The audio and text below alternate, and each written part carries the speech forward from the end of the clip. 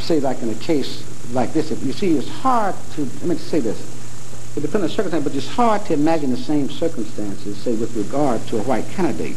Anytime you try to put a question in this country as though blacks and whites are the same, you're going to really get a question that's almost nonsensical.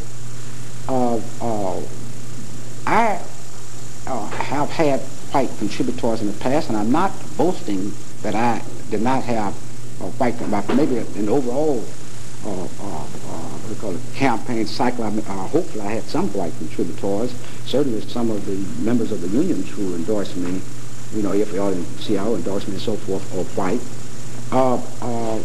But what happens here, you see, is the press has more credibility among whites than blacks. And so for all that period where they ran the lies about Zaire, that caused a lot of whites maybe who would have contributed not to. But you don't have any credibility in the black community. You may not realize that. And as a consequence, it doesn't intimidate blacks to the same extent. And I think that the reason for the proportion that's black that made the contribution is your fault. The gentleman here. Andy Shaw with Channel 7 in Chicago. Could you just tell us in simple terms what you think was either dangerous or... You know, how if Gus Savage were the myth that you have created of him in the press, and I was white, I wouldn't contribute to him either if I were that myth. But the truth of the matter is that myth is no more real than Heathcliff Huxtable. Congressman, could you just tell us what's wrong or un-American or dangerous about the level of AIPAC-related contributions to Mr. Reynolds in that campaign? You've said very clearly that you meant nothing anti-Semitic by your comments. What did you mean to say? No, I didn't say that. I said there was nothing not meant. There is nothing anti-Semitic in what I said. If you have any question about something I said that you claim is anti-Semitic, ask about it. No, I wasn't saying anything was. Okay. But some people feel that the remarks and the tone were in fact anti-Semitic, so explain to us now. What's an anti-Semitic tone? You explain to me. You know what you like? You like somebody that's black and just talks soft and inoffensive. I ain't that damn black. So, you know, I'm not that kind of black. You know, if you want to determine how I talk, how soft I talk, how loudly I talk, you know, that really approaches close to racism. I don't tell you how to talk. I don't care if you have an accent. I'm talking about a tone. What was wrong with the tone? Okay. It has nothing to do with, just tell us, if you would, what you found objectionable in Mr. Reynolds receiving all of that money from AIPAC-related... Oh, very good, very good. Oh, very good. Let me answer that. Let me answer that. You asked, let me answer. That's a very good question. That's a very good question. What's wrong with it is that a one-issue group, in this case, the lobby for our money going to Israel and the policies of Israel, a group that lobbies for the foreign policy, or the policy that is of a foreign nation, to then take that issue into a congressional district such as mine and try to make the election be determined by where a candidate stands on that issue is a disgrace in my estimation. And that's what I think is wrong with it. May I follow, Congressman? If the labor unions are correct in contributing to you because you have a good stance on labor issues, why would people connected to AIPAC not be equally legitimate in trying to defeat you if they feel that you don't support? Very good question. Very good question. The difference, you see, is this. Most of the workers in my district belong to labor unions, not AIPAC.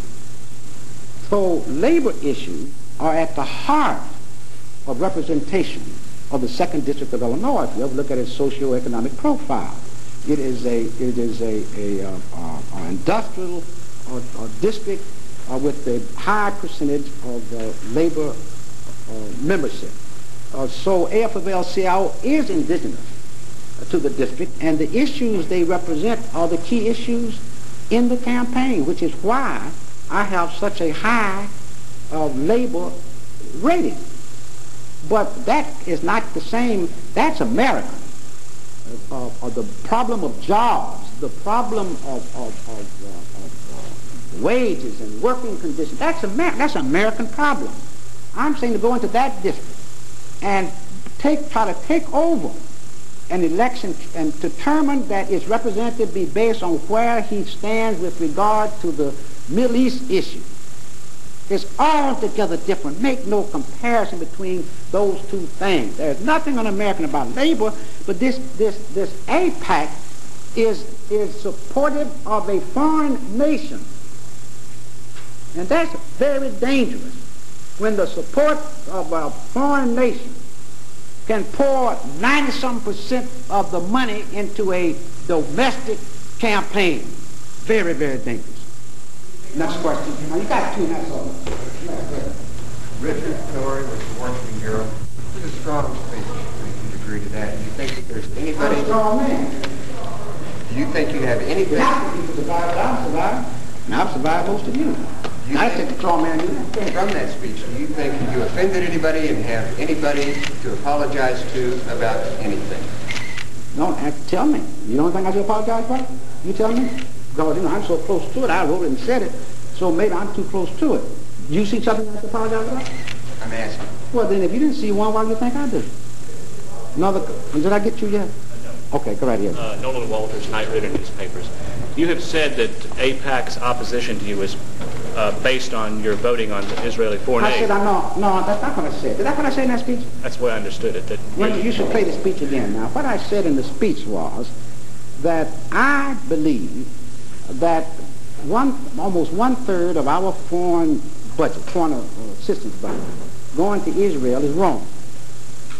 I said that should be reduced in order to increase the proportion that we send to sub-Saharan African nations. And with regard to the military component, I said that should be shifted to the African National Congress. That's what I said, and that's what I mean.